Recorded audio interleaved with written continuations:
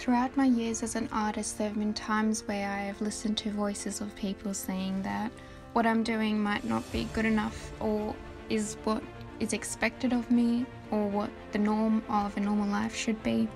But over time I have learnt to just let myself be who I am by doing the things that I love to do, the ideas that come to me in my sleep and in dreams, and I create what I have been given to me.